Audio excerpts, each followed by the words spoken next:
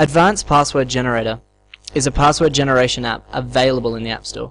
As you can see, this app is quite simple. It has very few buttons, and I wouldn't call it overly cluttered. There is an ad bar at the bottom that constantly rolls on. That you can get rid of that with a small donation, as this is open source technology, so they aren't requesting a payment to use it.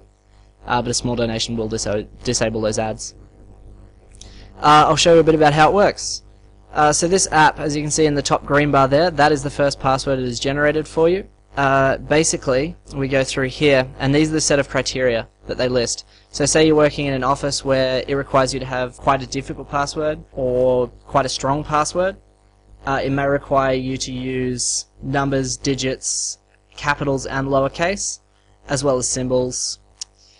This last checkbox here makes it all unique characters, so there's nothing that repeats itself. As you can see, the letter H has been repeated there quite a few times. If I get rid of it, the same character does not appear twice, making it quite a difficult password to guess.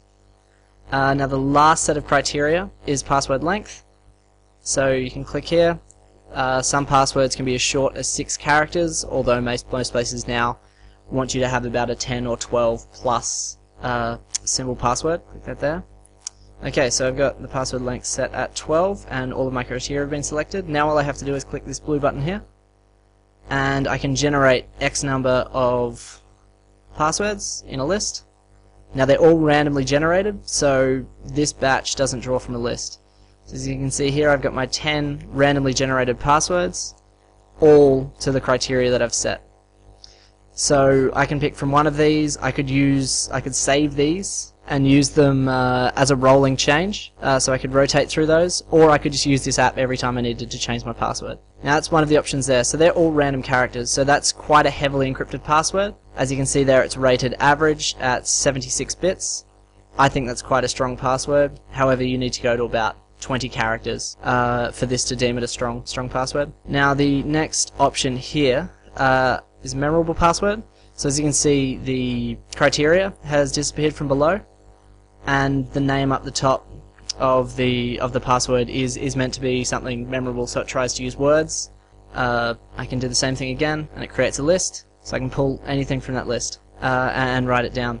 Now this won't enter it into your computer for you, so one of the benefits of entering the list is it makes people feel more assured that when they enter something off this, that there's no one pulling this information and recording it. So you're not copying and pasting. There's no way of them knowing which password you've selected, and that's them trying to get your trust while using this application. I think it's quite trustworthy. There is absolutely no way they can pick which password you've selected, or if you've selected a password at all, for that matter. It's quite a safe application. Now the last option here is a pronounceable password. Now the pronounceable password has two of the options, as you can see below. So you can use capital letters or add hyphens.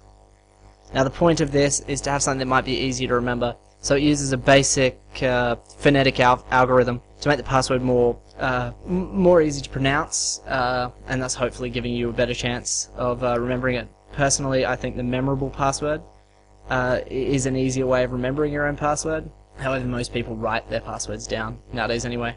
And that's about it. Like I said, this app is very, very simple, very, very easy to use. It's incredibly user-friendly and perfect in this day and age where you have to create a password for everything and where your online content needs to be secure.